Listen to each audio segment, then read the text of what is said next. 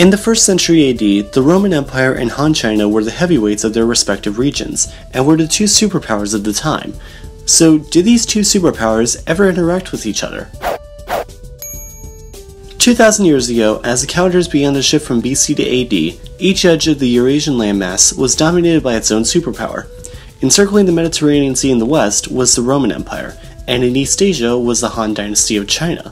Now, Rome and China most certainly knew of each other's existence, but the way the two interacted was very indirectly.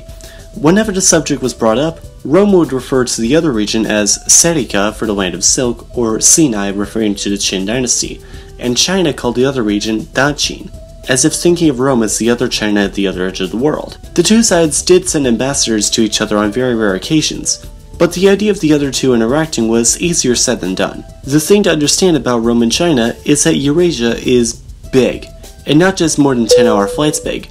I mean so big that after crossing deserts, climbing mountains, and encountering civilizations that you don't recognize, you realize you've only barely made it to Western India. The main way the two sides of the supercontinent interacted was through the Silk Road, which was a very indirect trade network that spanned most of Asia from Anatolia to China, both by land and sea.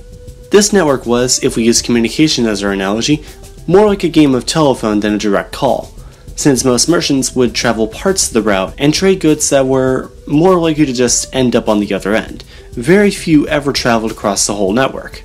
The biggest roadblock to Sino-Roman relations, though, aside from the road being super long and also not being that much of a road, were the empires in between them, notably Persia, which Rome was a long-time rival with, no matter which form they took at the time. China was also more isolationist throughout some periods of its history, and especially 1,000 years after the time period we're talking about, became sort of the holy grail of trade for European kingdoms.